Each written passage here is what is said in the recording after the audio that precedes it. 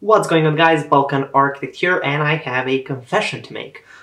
I love louvers. I love louver systems. I think they look amazing, and I love architecture that has louvers. I think they're such a cool element of the facade of the building. I think it looks really great. So I'm always looking for new and interesting louver systems that might add to the complexity and the aesthetic of the building, and I found this image online. This image over here.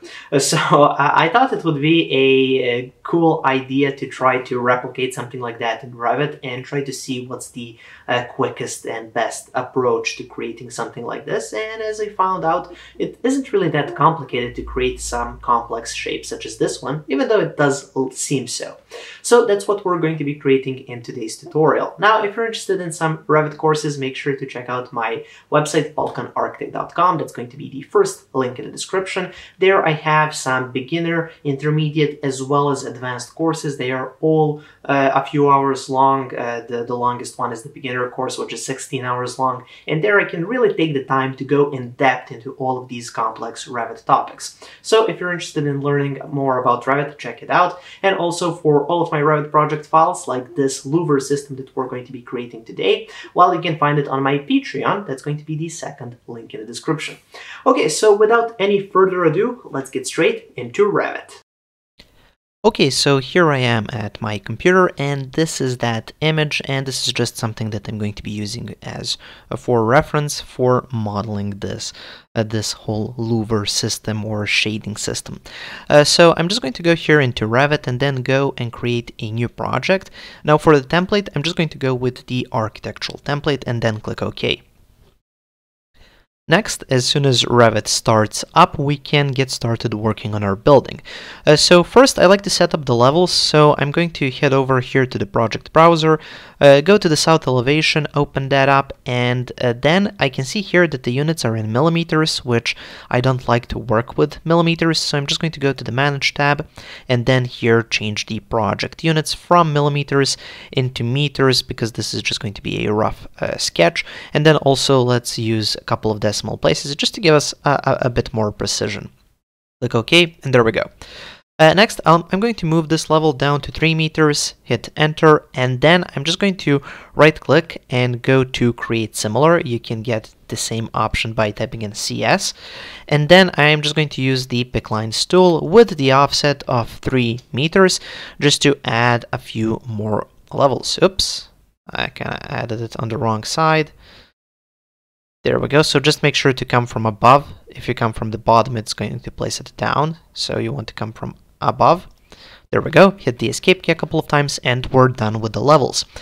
Okay, so let's go back into level 1. Go to the architecture tab, and then here let's choose the wall tool.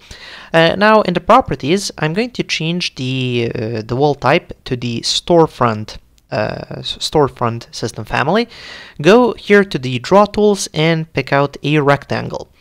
Now for the height, I'm going to go up to level 4, and let's actually give it a 1 meter top offset.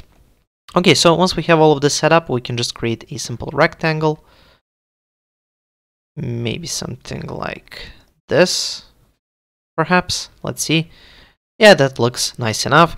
We can make it bigger or smaller, depending on what you're trying to achieve, but I'm happy with the way this looks right now. Okay, so once we have our building created, we can maybe double check in the 3D view what that looks like. So as you can see, I'm quite happy with the look. Maybe I can make it a bit smaller. Yeah, maybe like that. Okay, there we go. So once we have all of this set up, now it's time to start adding that louver system. So for the louver system, what I'm going to do is move over to the massing and site tab, and we have to create this as an in-place mass. Now you can do that by turning on the show mass function and go into in-place mass. Now we can name it however you would like, maybe louver system. I'm just going to leave it as mass 1. Now I'm going to head over back into level 1, and first we need to add some surface on which we can start placing our line work. So if you remember from the image that we have over here, as you can see, these are both at a 45-degree angle away from the building horizontally, and they're kind of at a 60-degree angle vertically. or something like that. So I have to have first some sort of a surface on which I can place this edge line here and this line here as well. And also I need one vertical line in the middle in order to complete this shape and make it flow. Okay, so let's go back here, go to reference plane, and then you want to go here to the corner, just like that, and make one reference plane like this, and make sure that it's at a 45-degree angle, or 135 if you look at it from the other direction. Okay, so once we have one of these, let's create one that's running here vertically, just like that. Extend it maybe like this. And then also you want to go back to reference plane, and you want to add one that's kind of here in the middle, running horizontally, like that. Okay, now we have to duplicate these or mirror them around. So select this one, and then you want to go here to the modify tools and use the mirror tool with the pick axis option. is the shortcut. So you mirror it like this. Then you select those two, hold the shift key to remove this from selection, and then again you go to the mirror tool and mirror it around here. Make sure that it's exactly in the corner, and it is, so I'm happy with that. And now it's time to name them, and then we can start creating our shape. So I like to name them like this. So the first one, I go here to click to name, and this one is going to be number 1. This one is going to be number 2. This one is going to be number 3. This one number 4. And then for the middle ones, we can just call this one maybe 1 to 3 or 1 to 2. And this one can be maybe 2 to 3 because it's just in the middle. Okay, so once we have all of those in place, now it's time to start creating our actual shape. So for that shape, we have to take a look at this building from the side. So I'm going to look at it from this side first. So that's going to be the east elevation. So this is east, so that's the east elevation. We can see the building, and now we can start creating our shape. So first, before I start adding lines, I like to use the reference plane option to add a couple of markers just to help me mark out some heights. So I'm going to select it and set it up here at maybe 0.6 meters. This one as well, 0.6, making it a total of 120. You can make it larger or smaller depending on what you're trying to achieve. Next, let's move here to the simple line tool, and we have to first pick out the work plane on which we're going to be placing this line. So I like to place it here at reference plane number 1, so that's the first one, the one at an angle. Click OK, and make sure that this is set to draw on work plane. This is really important. If it's set to draw on face, it might make a mistake. It might pick out the wrong face. So by setting it to draw on work plane, you make sure that it's selected or it's set up to the correct one. Okay, so now I'm just going to move in here close to the building and go up on a certain angle, maybe something like that, perhaps.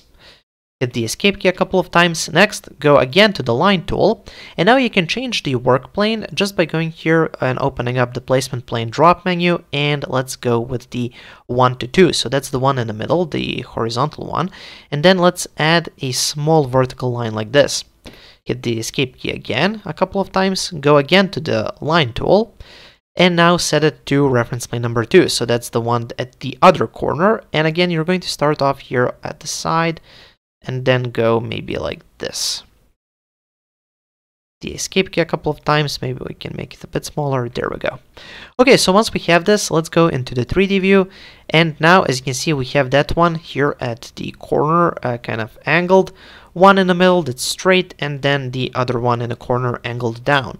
So now you simply just select all 3, and then you go to create form, and you're done. You have your first form, and as you can see it's kind of warped in space and it looks exactly how you want it to look.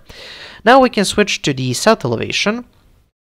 Now here, just to make it a bit easier to see things, I suggest you go here and set the display style to wireframe, and now we already have the first one, so for this one we can just go to line, set this to reference plane 2, 3. So that's the horizontal one, and then click OK. Again, make sure this is set to draw on work plane, and you will just add that little vertical segment. go back to the line tool. In this case, let's go with reference plane number 3. And again, you're going to go from the bottom up to the top. So just the opposite of what we already have. Hit the escape key a couple of times, go into the 3D view, and again, but in this case, we can't really make a cross selection. I'm not sure what it will select. So I like to hover over this line, select it, hold the control key, and add these two to selection. Go to create form, and there we go. We have the second form. Let's go back into east elevation like this. Again, set it to wireframe. So again, it's getting kind of repetitive. So you go to line, set the work plane to 1, 2. So that's the one in the middle. Do that middle line because we don't really need the first one. We already have it. Hit the escape key, go back to line. Now it's going to be reference plane number 4. And then you're just going to kind of finish this off. Hit the escape key, go back into 3D. There we go. Select the first one, hold the control key so you get that little plus sign next to your cursor. Select both of these and then create the form. There we go. And finally, let's move back into south elevation. Move over to this side, and in this case, we just need the middle one. So go to line. Reference plane is going to be the 2, 3. And then just add the middle segment, hit the escape key, back to 3D view, and then you select the first one. Hold the control key, select the middle one, hold the control key, select the final one, create shape, and there we go. Now you can select this, the whole shape. You can go to the material browser and just search for the material. Now I already have a video on how to make perforated materials, so I can link that in the description. But basically, as you can see here, we have a perforated material, so something like that would probably be the best option for this particular building. So anyways, once you have set up the material, in this case maybe I can just go with aluminum. There we go. Once you're done, you just go here to finish mass, and then you can just move it around. Now I finished this mass first, and then I went to kind of copy it around, because if you decide to copy this shape in the here in the massing environment, it might give you some errors. So I tend to cancel out of that, or to finish that mass, move to one of the elevations like this, like the south elevation, go to copy, make sure to check multiple, and then you can just copy it down multiple times, just like this. You can even maybe mirror it around, so maybe go to mirror, pick access, make sure to uncheck copy, then maybe we can flip it around like that. So as you can see, this one is facing down and this one is facing up, so I guess it can make an interesting building shape. You can maybe flip this one around as well. Let's try that. Uncheck copy. I guess it's not going to select the level in the 3D view, so let's go to south elevation. Let's try that again. There we go. Okay, I think the building looks a lot better like this when they're kind of inverted on each level. So that's how you can create this building. Now, of course, just to add a bit more detail, let's go to level 1, go to architecture, add a floor, maybe just a simple rectangular floor like this. There we go. Hit finish. Go to the 3D view, and now, just in order to save time, I'm just going to select the floor. Go to copy to clipboard here on the modify tab, and then you can paste it on aligned to selected levels. So I am just going to select from level 2, hold the shift key, select level 4, click OK, and now as you can see, it's just going to duplicate all of those floors up. And of course, if we turn on shadows, it's going to look even better, especially if we go here to graphic display options and maybe turn on ambient shading. Yeah, it looks really cool. Maybe go to lighting, maybe bring these shadows down a little bit. There we go. I think this looks really good. And of course, we can go to level 1 and create a camera view. Just like this. Use the navigation wheel to look up a little bit. There we go. And then we can expand this a little bit. There we go. I think this looks dynamite. So it's really cool. Add the shadows.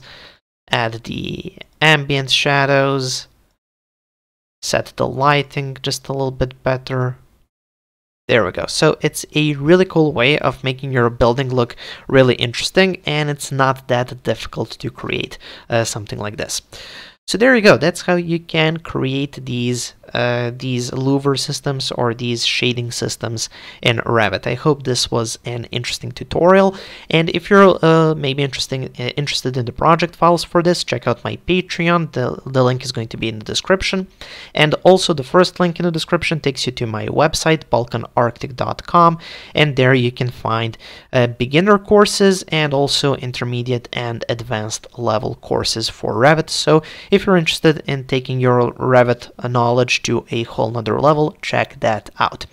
Okay, so that's pretty much it for this quick tutorial. Thank you for watching. Make sure to subscribe, like, and share this video, and I'll see you in another tutorial in a few days. Have a nice day.